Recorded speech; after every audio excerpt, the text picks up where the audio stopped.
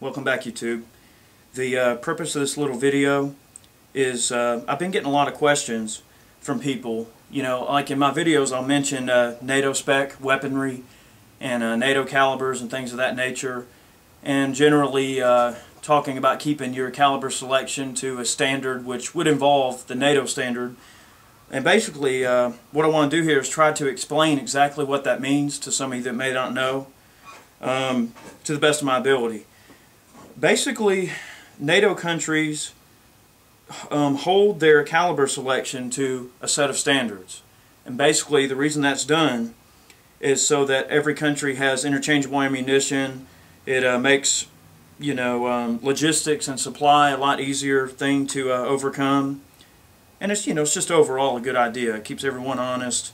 And in addition to a lot of the rules that they have to follow in terms of the way ammunition is made and everything of that nature, supply-wise, like I said, it's just a good idea.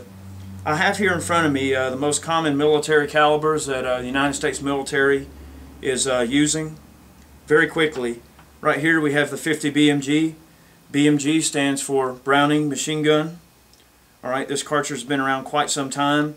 This is what we use in our heavy machine guns like the M2 and our sniper rifles. We have a lot of sniper rifles that are chambered in 50 cal. There's a few models out there. Here we have 7.62 by 51 millimeter. The commercial equivalent would be 308.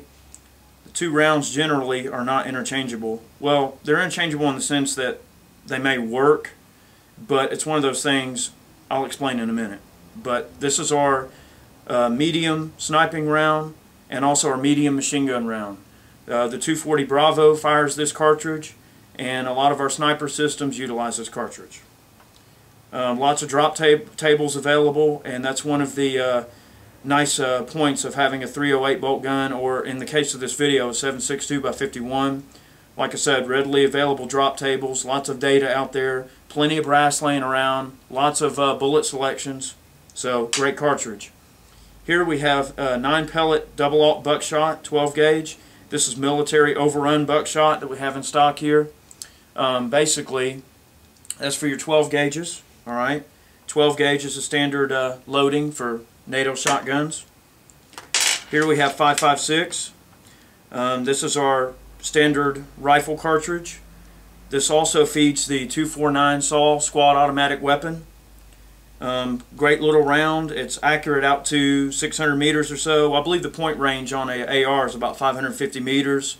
Area range is around 800 meters. So a very capable round, nice and light. You can carry lots of them. And for pistols and other special weapons like MP5s and other entry special operations type weaponry, we have the 9mm Parabellum, 9x19 Parabellum. Parabellum literally means for war.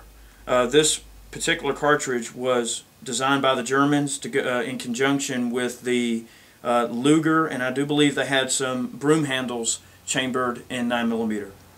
Relatively powerful cartridge in the Plus P offerings with heavier projectiles. Any handgun in decent condition is going to be able to handle the NATO spec ammunition just fine. Alright, so we're going to start with small arms. We're going to go with handguns. In terms of handguns in the NATO sense, and especially in the American sense, you're looking at the M9 Beretta. Now this particular one is a 92FS, which is a civilian version of the Beretta, but at their core, they're the same exact thing. Parts, grips, basically anything you would find on a military spec M9 should be interchangeable with this handgun. Alright, they're excellent handguns. If they're fed proper magazines, they work just fine. Very accurate, and they do the job. Also, a very common handgun that you'll see in America, mainly with law enforcement, is the Glock. Now, depending on the jurisdiction, the type of officers and things like that, or whatever that particular department may require, these can be in a variety of calibers. But the most common one you're probably going to experience in America is going to be the 40 Smith & Wesson. Now, while that is not a NATO caliber, if you had a Glock in 9mm, the chances for you finding ammunition for it in a very hairy situation are probably very good. Alright, so again, common caliber, 9mm, a Glock or a Beretta in that caliber, and you're good to go. We'll talk more about handguns in just a second. We're going to move on. Alright, I have here the same Olympic that I showed you the other day. Now, in terms of small arms, in particular rifles like this AR, parts are generally going to be very interchangeable from the GI models to the civilian models. The bolt carrier, the sear pack, you should relatively be able to drop in without too much trouble. Now granted, I'm not implying that you do that, but in terms of parts availability, you pretty much are crazy not to have an AR, just because there are so many of them out there. If something happens and you happen to find a few laying around the side of the road or in a burnt up truck or whatever the case may be, it's always going to be a good idea to be able to salvage parts. And with this being a very common rifle design, it's always a good idea to have one. Alright? And of course, the subject of ARs has been beat into the ground, so we're going to move on.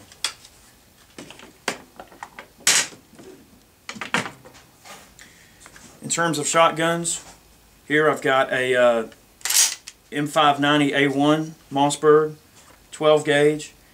These are very common shotguns. Now, in terms of the nomenclature of the military ones, I'm not sure if it's really that much different than the civilian counterpart, because there's really not that much special about them. I know that the military shotguns that we had in Iraq, we had a 590A that was an automatic, and basically you could hold down the trigger and pump it and it will fire out, in an automatic sense with each pump. But generally across the board, if you find these laying around, it's always a good idea to have yourself a Mossberg shotgun laying around, just because with the military they are very common, and this particular model is actually a great one to have. So that covers your 12 gauge. Alright.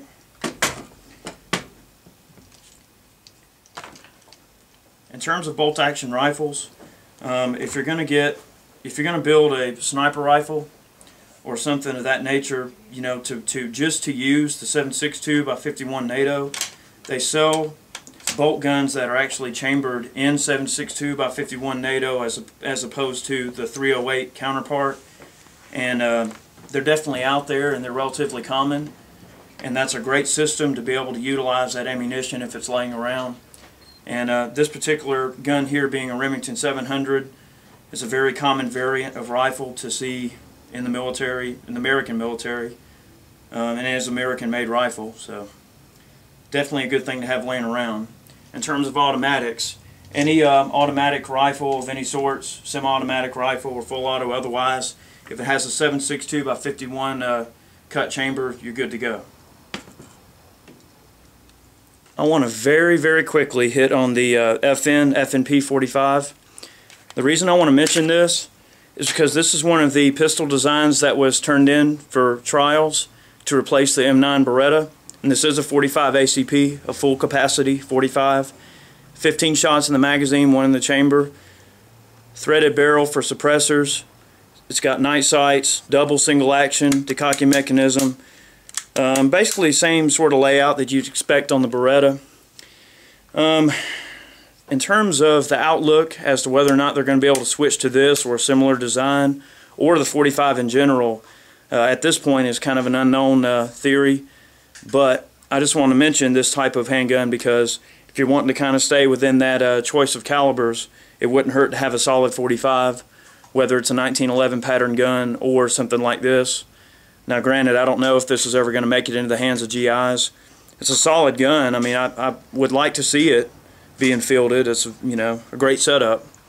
But as of right now, with the administration being as what it is, I don't expect this particular gun to be in our hands anytime soon, but it's just something to think about.